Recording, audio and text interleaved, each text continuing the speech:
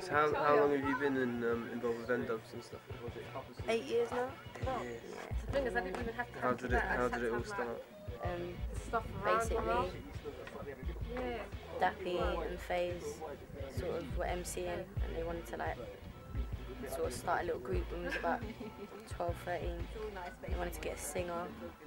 Obviously, me being his cousin, he called me up and went to the studio, started recording our first little song, What Is This World Coming To? Yeah. And it went from there basically, and it was all down to our manager and my uncle, Dappy's dad, taking care of us, getting us to where we were, who unfortunately passed away about 2 weeks ago, so rest in peace, Uncle Rizzo. It is all down to that man that we are where we are today.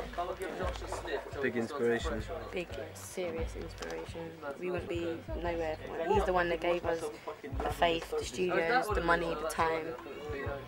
Fucking drove us everywhere. Like, he put everything he had into us, man. So how did you get involved in dubplate drama and how did that come about? You called me!